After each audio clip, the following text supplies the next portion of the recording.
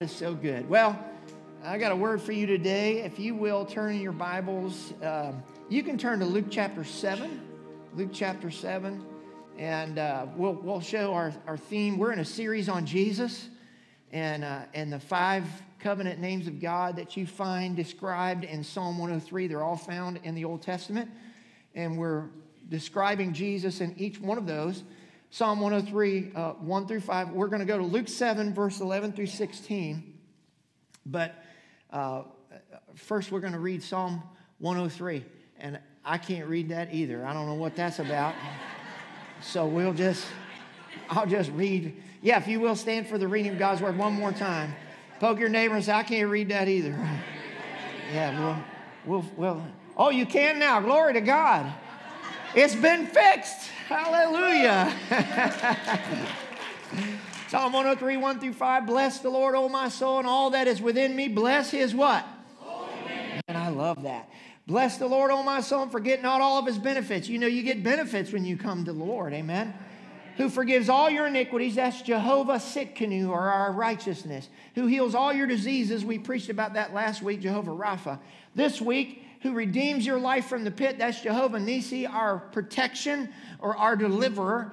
And then who crowns you with steadfast love and mercy. That's going to be next week. And that's Jehovah Shammah, the presence of Christ in our lives. And then the last week, who satisfies you with good so that your youth is renewed like the eagles, is Jehovah Jireh, our provider. All right, Luke chapter 7, verse 11 through 16. We're going to have some fun today. Now it happened the day after that he went into a city called Nain. Everybody say Nain. Nain. And many of his disciples went with him, and a large crowd. And when he came near the gate of the city, behold, a dead man was being carried out, the only son of his mother, and she was a widow. And a large crowd came from the city, was with her.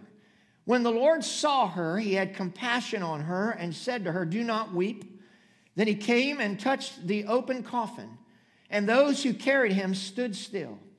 And he said, young man, I say to you, arise. So he who was dead sat up and began to speak. And he presented him to his mother. Then fear came upon all, and they glorified God, saying, a great prophet has risen among us, and God has visited his people. Let's pray. Father, thank you so much. You are worthy of it all. Thank you for your presence. Thank you for your word. And now, God, I ask you to speak right through me. And if necessary, in spite of me. But I just pray that we all hear your voice. We've experienced and felt your presence. And now speak to our hearts in our own way of what we need to hear today. Anoint me to speak forth your word, not in word and tongue only, but also in power and in deed. Let this seed fall in the good soil of our hearts and grow and bear forth fruit in our lives. In Jesus' name. And everybody said, amen. Hold your Bibles up in whatever form you have. If it's on your phone or you have a paper Bible, and let's boldly declare, Father, today, this week, by your grace, I'm going to be a doer of your word and not a hearer only, deceiving my own self. Now, Lord, anoint my ears, anoint my heart, anoint my spirit, my soul, my mind, and my body to receive the truth of your word. In Christ's name I pray. Amen. High five somebody today and say, Christ is our deliverer. Yeah, high five somebody else and say, Christ will deliver you today. That's the title of this message, Christ the Deliverer. It was Christ the Savior, it was Christ the Healer. Now today is Christ the Deliverer. Let's shout it one more time and say, Christ the Deliverer. Amen, amen. A young man came to his boss and said, hey, I need to have tomorrow off. My grandmother died and I need to go to the funeral. The boss said, sure, of course. Well, the following day when he came back in, the boss said, hey, do you believe in the resurrection of the dead? He said, well, yeah. Why do you ask? He said, because after you left, your grandma came by to visit you.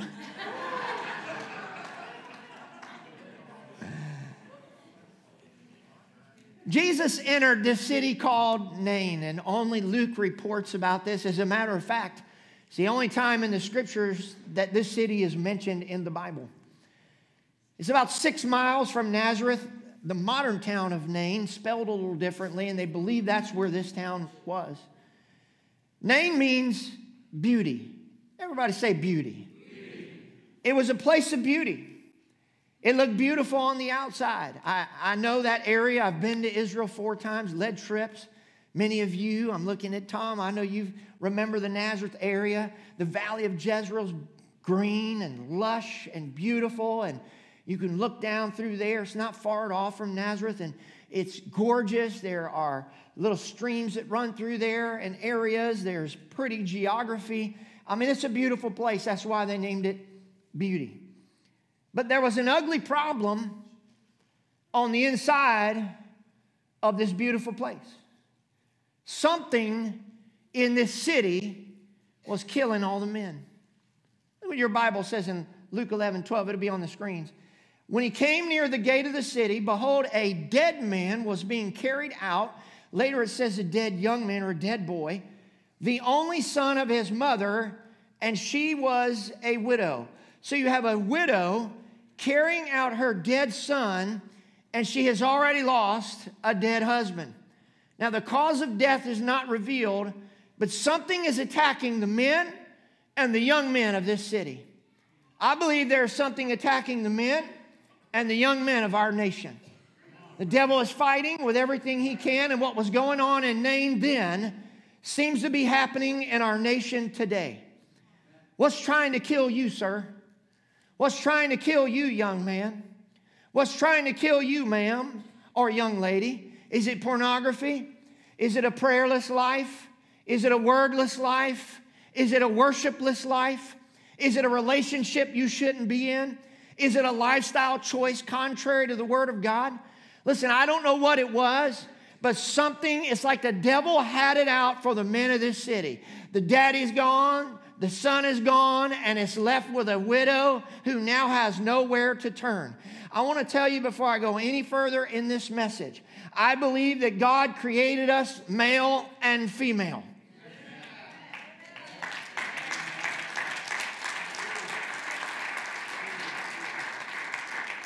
We're so politically correct now that unfortunately there are men that are ashamed to be men. There are women that are ashamed to be women. Culture's trying to get men to become women and girls to become boys. But I want to tell you, we in the church are not here to let culture run over us. Somebody shout amen. I'm going to preach here for just a moment. Romans 8:37 says, nay, in all these things, we are more than conquerors. Can I just speak to the men for a second? And this is no dig on any ladies, but men, it is time to rise up and be men. Glory to God. It is okay to be proud to be a man. It is okay to be okay with the gender that God chose for you to be. If he wanted you to be a girl, he'd have made you one. If he wanted you to be a boy, he'd have made you one. I am proud and happy to be a man. Somebody say amen.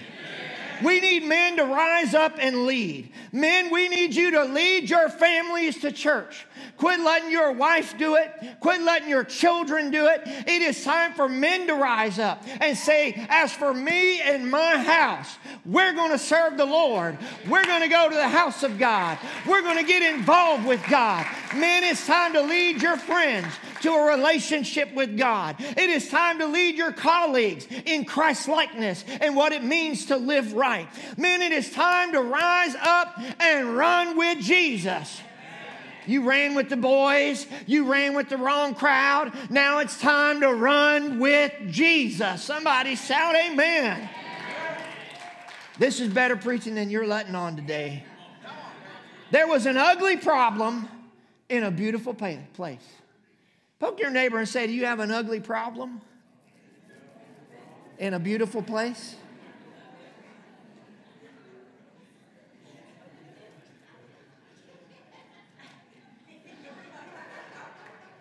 Now, there are two crowds that are about to have a collision course. I want you to watch this. So I need some help. Rob, Margot, Mindy, will you just over here? And Julius and Haley, we're going to let you come over here and be in this crowd. And Holly, we're going to let you be in this crowd over here. And then we're going to get another, you front rowers, you stand right here. Pete, you're going to be Jesus today. Amen. Peace going to be Jesus. You just stand right there. Just go over that way. Go over that way. You're just a crowd coming in, okay? So you have two crowds. The Bible says that Jesus and his crowd are heading toward the city. And the Bible says that this mama and her gang are coming out of the city to the graveyard. So you have a mom and a crowd. We're going, Holly, just let you be the leader here. You come over here in the front. And Holly's standing right here. And you've got this mama who has lost a husband and a son. And she's got a crowd coming out of the city, watch this, that is filled with death, darkness, and depression. But you have another crowd that's coming to the gate of the city that's led by Jesus, and this crowd is filled with faith and love and power of God and miracles. And the Bible says that they're going to meet at the gate of the city. Now, we're not going to illustrate this just yet, but they're going to meet at the gate of the city. It's very interesting because the gate is where things go out of the city and things come into the city. It is a place where two intersections meet, where it's an entryway into one area. It is an exit way from another area. You have life and faith and hope and miracles on one end. You have death and depression and destruction and darkness on the other end. And they're about to have a collision course over one boy. Somebody shout amen. Now, I believe you can be seated, but remember where you're at, because I'm going to call you back here in just a little bit. I want you to get this picture, if you will. Now, I want you to hear me. I believe with all my heart, the Lord has put in my heart that this church is the gate in this city, where there is a city and a place around us here that is filled with death, darkness, destruction, and problems. But I come to tell you that when we moved into town, Jesus and his power and his love and all that he has to offer came with us. And there's a collision course getting ready to happen. You have faith-filled, Christ-like people of God here with the answer of God, with the answer to people's problems, with the life of God in them, with the Holy Ghost in them. And we are meeting at the gate of the city here to an area that clearly needs life, clearly needs hope, clearly needs resurrection. Somebody say amen. Anybody know where I'm going with this already? Somebody shout amen. I want to tell you, God cares enough about you to come right where you are at and fight over the crowd that's trying to lead you to the graveyard. You see, this crowd over here is trying to lead these people. They were headed one way, and that is the graveyard. They were headed for death. They were headed to bury. Nothing good was coming out of this crowd. Listen, there are two crowds, and you got to make up your mind which one you're going to follow. Understand the significance of who you run with. Who you associate with will predict your future. Look at your 5 closest friends right now, and that's a picture of where you're going. Who you walk with will determine where you are going. When I decided to finally follow Christ, I had so many friends. I was into so much. For those of you that are new, I'm going to scare you here in a minute. But I mean, man, I'm the dope smoker. I'm the drunkard. I'm the guy, man, I'm hustling everybody at pool halls. I'm drinking all night for free. Me and my buddies, it was great. Life was good. But the Lord started knocking on my heart, and I realized I couldn't run with them same boys anymore. And I didn't have the strength, hear me, I didn't have the strength on my own to walk away from them. So I prayed the only thing I knew how to pray. I said, Lord, I need you to take out of my life and remove from me anybody that's going to lead me away from you. And I need you to give me 2 friends. I don't know why to this day I prayed for 2 friends, but I did. I said, Lord, I need 2 friends that are going to help me out, that they're going to hold me accountable. They're going to help me not to go back in that lifestyle. And that's exactly what the Lord did. So many of my boys I ran with, I've never seen to this day. I don't know where they're at. I don't know what they're doing. God sent me 2 friends, and man, I'd be like, come on, guys, let's go party. It's Friday night. And they would say, okay, let's do it. I said, man, this is going to be great. We get in the car, and they'd drive me to church. I said, I don't know where you boys are from, but where I'm from, this ain't no party. They said, we're going to pray. We're going to pray till that lifts off of you. And it was in one of those little Friday night prayer meetings, I found myself started speaking in tongues, and the power of the Holy Ghost came on me. And I want to tell you, one of those friends I still talk to this day. Listen, God removed the wrong influences, and He put the right influences in my life. Somebody say amen. And that leads me to point number one, and that is this. I want to tell you, Jesus sees you. Whew, man, I want you to poke your neighbor and say, Jesus sees you. Watch what Luke 7:13 says. When the Lord saw her. This mama's crying. She has lost her husband and now her son. She most likely felt helpless. You have to understand, in those days, widows at that time were the most vulnerable members of society. For a widow to lose not only her husband but also her son meant that she had no one left to support her. She couldn't find a job. She was poor and destitute. She's now all alone in this world, in a world that is very harsh and rough on women back then. She had little chance of earning a living. There would be no one to carry on the family line. Am I painting a picture? Things ain't looking good. She was brokenhearted. She was full of hurt. She was full of pain and without understanding or hope. I want a question for you today. Are you in a situation in your life that feels hopeless to you? Do you feel like there is nowhere for you to turn for help? Are you swallowed up with pain and hurt in your circumstance? Do you need Jesus to deliver you as He was about to deliver her?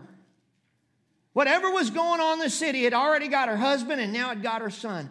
Something was after her family. I'm going to preach here for a second. Is something after your family? Is there something out there trying to destroy your house? Is there something out there trying to tear it apart? Is there something out there trying to kill the purpose that God has put in your home and into your children's heart? I want to tell you, the devil came not only against this lady and her town, but against her family. And it left this mother wondering what in the world could go on next. Have you ever been there before? Have you ever thrown your hands in the air in the prayer closet and thought, what could possibly go wrong next? Am I preaching to anybody today? Just like Job, the devil can hit you so hard and so fast, it'll make your head spin and leave you expecting the negative and never believing for the positive. It'll lead you that when God really does release blessing in your life, you'll doubt it, question it, wonder, could this really be real? Somebody pinch me because I'm expecting things wrong. Just like this mother, it can leave you expecting more bad things to come rather than turning your eyes to Jesus and believing Him to deliver you. But I've come to preach to somebody today and tell you Isaiah 54:17. No weapon formed against you shall what?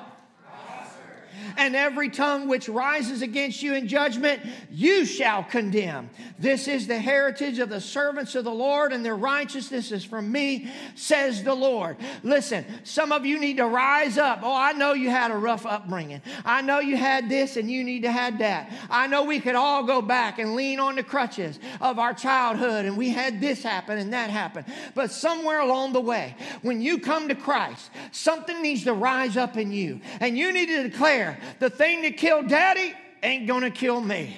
The thing that caused my parents' marriage to die is not going to destroy my marriage. The thing that ruined your mom's life is not going to ruin your life. The thing that caused your loved one to quit dreaming is not going to cause me to quit dreaming. The thing that made them quit is not going to make me quit. In the name of Jesus, no weapon formed against me shall prosper.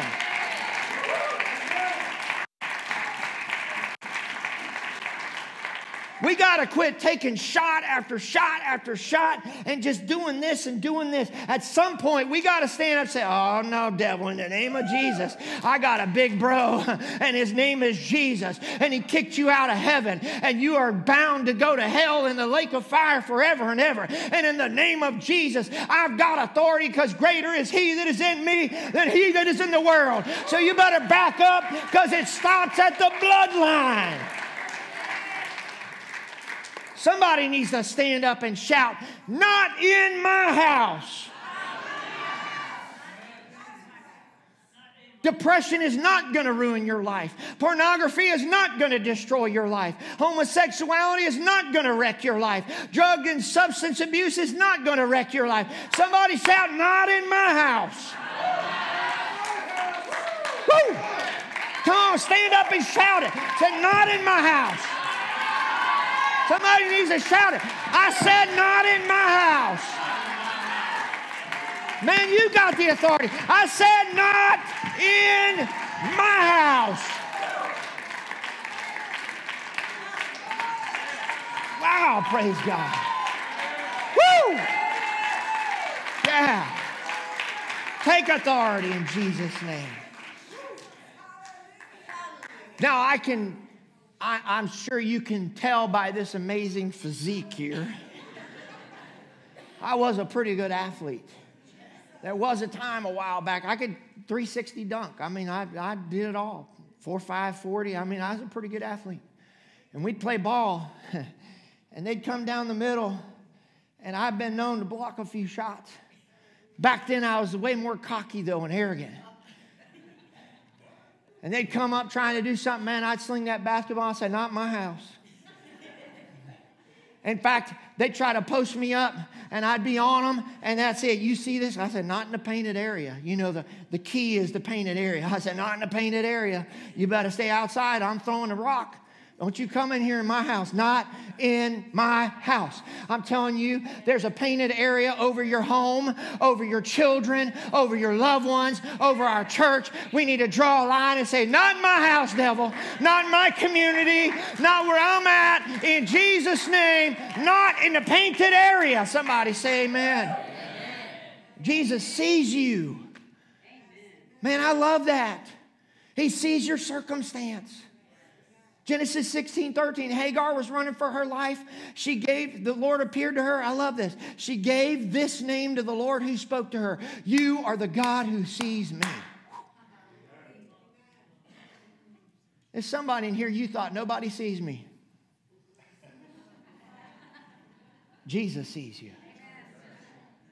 She said, you're the God who sees me. For he said, I have now, watch this. She says, I have now seen the one who sees me. He sees you weeping in the midnight hour.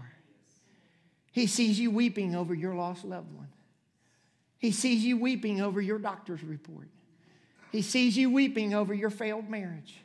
He sees you weeping over your inability to put food on the table. Jesus sees you, and just as he saw her. He saw her, the Bible says, this mama at the gate of the city of Nain, and he had compassion on her. Poke your neighbor, say, he's got compassion for you. He sees what you're going through, and he has compassion for you. You know why? He cares. Poke your neighbor, say, he cares about you. He was touched by this mother's broken heart, and he is touched by your broken heart today. He is touched by your pain. He is touched by your problems. He is touched by what makes you weep. Colonel Sanders of Kentucky Fried Chicken was on an airplane, and this baby was crying hysterically. Have you ever been on an airplane and a baby's just crying right next to you? And I mean, no matter what the mama did, the flight attendants, everybody tried something. All the tricks, nothing worked. Colonel Sanders finally said, hey, would you mind if I hold the baby? They were like, we don't care, just what anybody, do something. Well, he managed to rock that baby to sleep. A little later on, as they're getting off the plane, one passenger said, man, I sure do appreciate what you did for us. Colonel Sanders said, I didn't do it for us. I did it for the baby.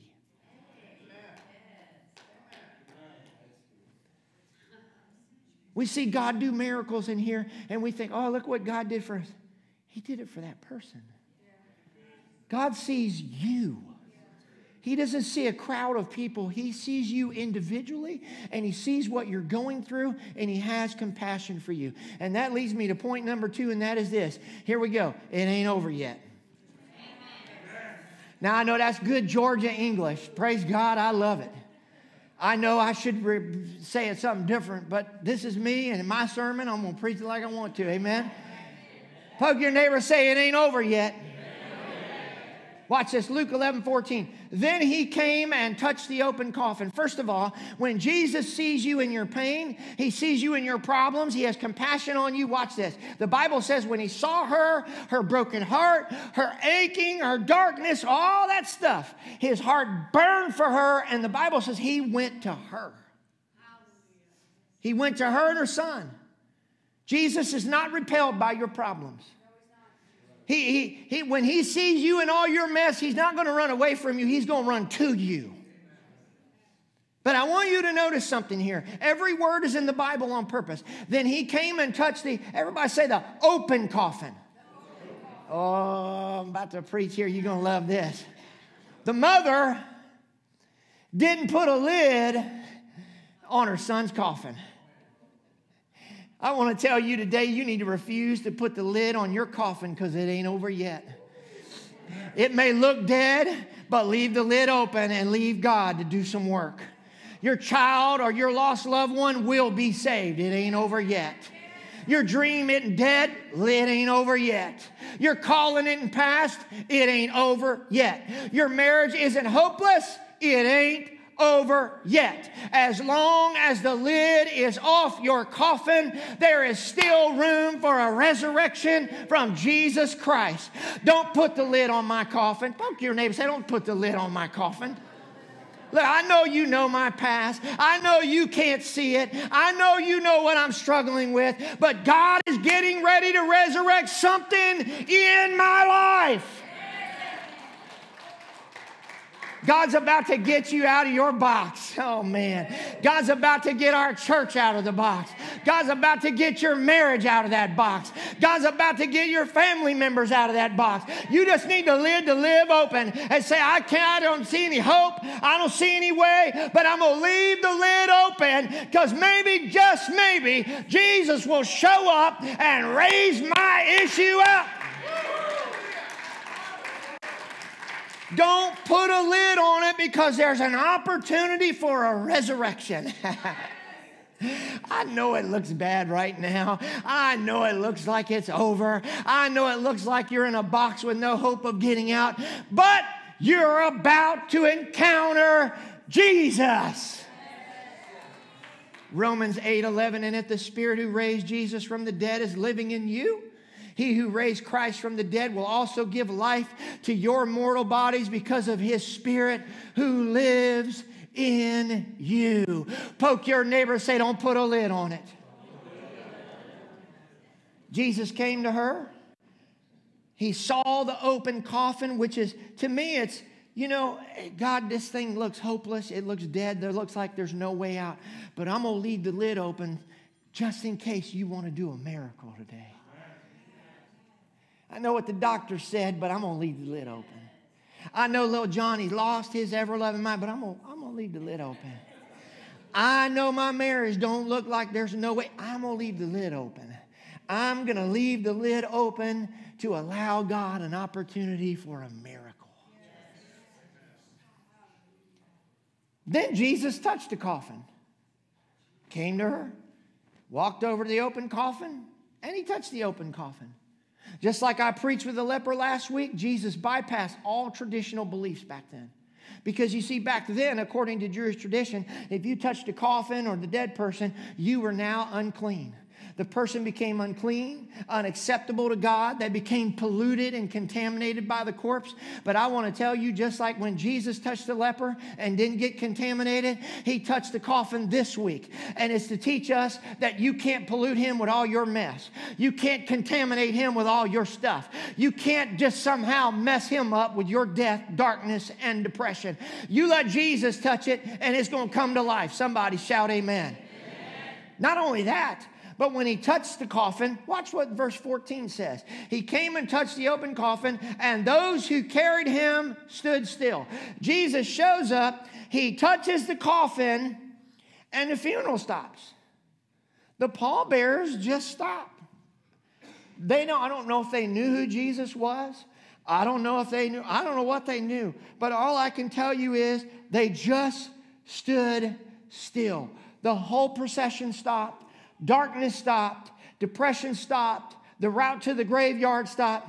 Everything stopped. I want to tell you today, God knows how to stop the momentum of darkness in your life. He knows how, just one simple touch, to stop the depression in your life and the anxiety in your life. He knows how to stop death and destruction in your life. He knows that your life is headed towards the graveyard, and one touch from Jesus will cause it to stop in its tracks, and all of a sudden there is no more route going the wrong way. I want to tell you, one touch from Jesus today will change everything.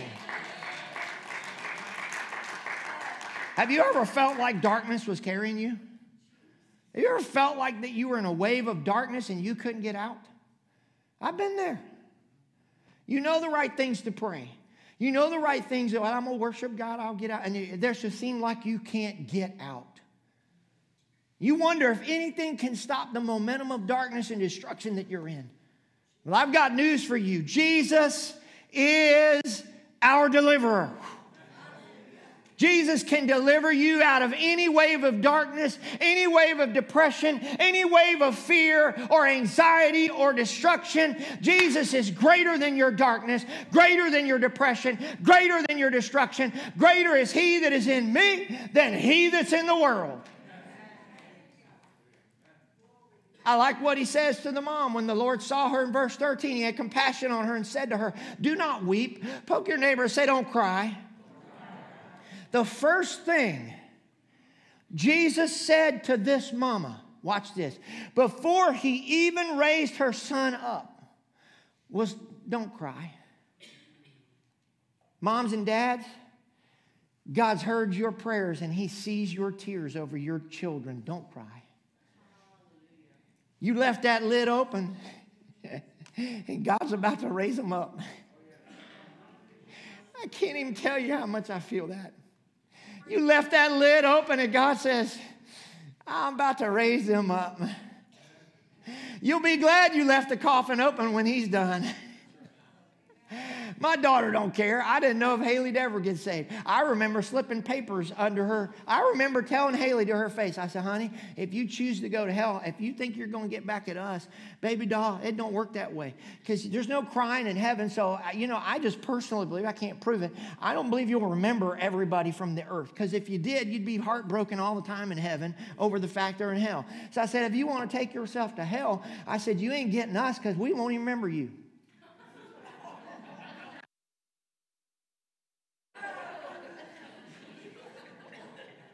Now, that's not easy to tell your daughter, but I believe it. Praise God, she's saved now, and we're going to remember together and dance around the thorn together. Because Holly and I chose to leave the lid open. I know it didn't look good. I know she smoked dope every day at lunchtime at the school. I know she had teachers giving her Visine to get the red out of her eyes. I know all that stuff. But I know she's here today, and she's serving God, filled with the Holy Ghost, serving Jesus, leading other teenagers to serve God. Somebody praise the Lord.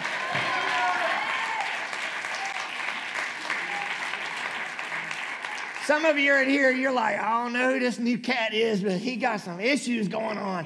That's all right. I'm open about it. We do have some issues, but God's resolving most all of them. And I'm telling you, there's coming a moment where the tears will be gone and you'll see my son preach the gospel. You better hear me. Your child may be on Skid Row, but Jesus is about to raise him up. D.L. Moody was suddenly called upon in his younger ministry days to preach a funeral sermon. He thought, I better go to the four Gospels and get one of Jesus' funeral sermons. Although he searched in vain. He said, I found that Christ broke up every funeral he ever went to. And you can't find a Jesus funeral sermon anywhere in the Bible. Because death cannot exist anywhere He is. When the dead hear His voice, they come to life. Your son or your daughter may be dead, but when they hear the voice of Jesus, they're going to come to life. Your marriage may seem dead, but when the voice of Jesus speaks, it's going to come to life. Glory to God Almighty. And that leads me to point number 3, and that is Jesus will resurrect you. Luke 11:14 says, he came, touched the open coffin. Those who carried stood still. The darkness stopped. And he says, young man, I say to you, arise. He speaks to the boy who is dead, and he says, get up, arise. Jesus is speaking, watch this, to someone who has lost the capacity to hear. He is speaking to someone that doesn't even know how to listen anymore. Maybe you've been trying to speak to a son or a daughter or a husband and wife or a father or a mother or somebody in your life that they don't even know how to listen to you. If you're going to have your miracle, you're going to have to learn to speak to things that don't know how to listen. Say, how can they do that? They don't have ears. Well, I don't know. But Ezekiel spoke to some dry bones who don't have ears, and they came to life. So I'm here to tell you, you can speak scriptures and life over your loved ones, and they will come to life through the power of Jesus Christ. You may feel crazy. Oh, I don't know, Pastor. I'm going to look crazy. I'm going to feel crazy. What will they all think? Well, do you want a miracle or do you not? I don't care. Listen, there have been times where the devil is loose in my house. I don't care if the neighbors knew or not. You can ask my family. I got me some olive oil out the kitchen cabinet. I went and opened the door, and I screamed at the foot of the door, get out of my house in the name of Jesus. Devil, you're not coming in here no more. This is my house, my property. Only the Spirit of God is welcome. I went around anointing doors and windows. I went around dumping oil on the edge of the property. You think, well, Pastor, them neighbors think you crazy. I don't care. I want the Spirit of Almighty God in my house. I want Jesus loosed on my children. I want Him loose on my health, on my finances, on every area of my life. I don't really care what somebody thinks. I want Jesus. Woo! Get up. Arise. Speak faith over your circumstances. Speak scriptures over your diagnosis. Prophesy over your loved ones. Dead dreams, get up. Dead hope, get up. Dead health, get up. Dead loved ones, get up. Dead ministry, get up. Get up out of your box. Get up out of that sin. Get up out of that mess. Get up out of that pornography. Get up out of that homosexuality. Get up out of that adultery. I say unto thee, arise.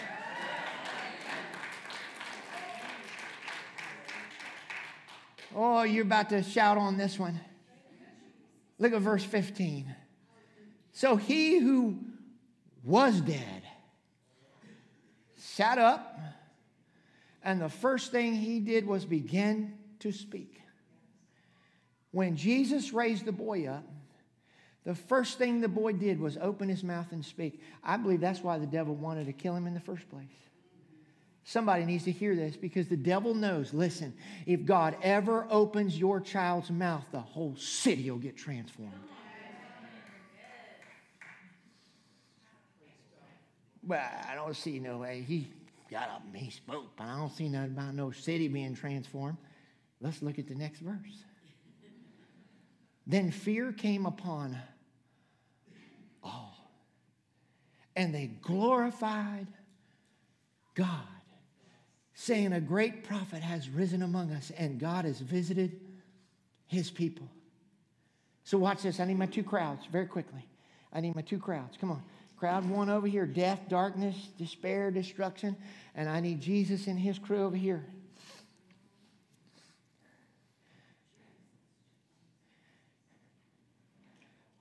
Jesus raises him up. And all of a sudden, right here at the gate, Jesus, I want you to come and stop right here. I want y'all to come. He's right at the gate. All of a sudden, the crew with death, depression, darkness, despair, on their way to the graveyard, watch this, are you ready? Joins Jesus. Come on, just join His crew. They join. No, you got to join the crew. Get on over here in the crew. What are you doing? Huh? Watch this. When a person or a group of people, filled with darkness and destruction and despair and all that stuff, joins Jesus and his crew. All the graveyard, all that stuff's left out inside the city is gone. Now they're filled with faith. They're filled with life. They're filled with hope. They're filled with resurrection. All of a sudden, everything in their life changed when Jesus raised up one young man. Somebody shout amen. Watch this, watch this, watch this. Just stay right here with me. When the Holy Spirit brings life to this boy, the whole crowd comes to life. The mourners begin to worship. The weepers begin to worship. Fear and reverence fall on them. And the Bible says they glorified God. Let me give you a little Greek very quickly and we're going to pray. Now, I ain't even going to try to pronounce the Greek, but it's in the parentheses. They glorified God. This tense is the imperfect active, which means they begin to glorify God. How you know they were transformed? Why they praised God? But they praised God right then, but then they went back to life. When you read the Greek, it says they began to glorify God, watch this, and continued to glorify God. That means they didn't stop praising and worshiping. That means one resurrection caused a citywide revival. Oh, the whole city, watch this, was waiting on one boy to come to life. Where's the one this morning? Where is the one girl or boy that God's picking out to bring a revival to your school? Where's the one person God has selected to raise you up to change his whole community? The community was waiting on one resurrection. Jesus is our deliverer. Let me share this one story and we'll pray. During the Holocaust, Dr. Kirsten, who was Crazy Himmel's right-hand man, rescued thousands from death, sure death from the Nazis. Dr. Kirsten and his influence to keep many from becoming victims of the killers who led Germany. Week by week, Kirsten snatched victims from the concentration camps and gas chambers. The World Jewish Council credits this one doctor with saving 60,000 Jews. And the number of Dutch, Poles, Finns, and Norwegians he saved is difficult to estimate. The great influence of this little-known quiet man delivered tens of thousands. Well, I'm here to tell you that the delivering power of Jesus Christ has delivered more than hundreds, more than thousands, more than tens of thousands. He has delivered, multiplied millions and billions. And his name is Jesus. Whew. Musicians, come on up. I've got a question for you today. Are you in a box? Is there some area of your life you need deliverance?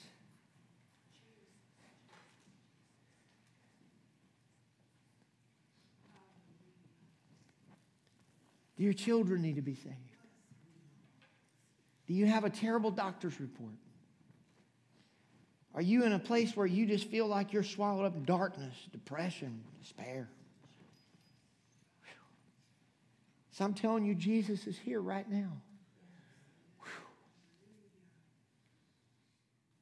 If you're physically able, I'm going to ask everybody to stand. Those that have been trained in altar, and listen, I know there's folks that we haven't had a chance to meet yet. I'm going to have some altar prayer training here soon. But for those of you that have had time to pray with and we've trained together, I want you to come and line up.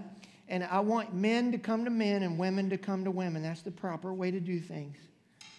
And I want you just to come. There's anointing oil up here. I want you to come, elders, wives. Those of you that have been trained, that you've walked through, we know you or know your spirit. I want you to come and you get ready to pray. Surely there's somebody here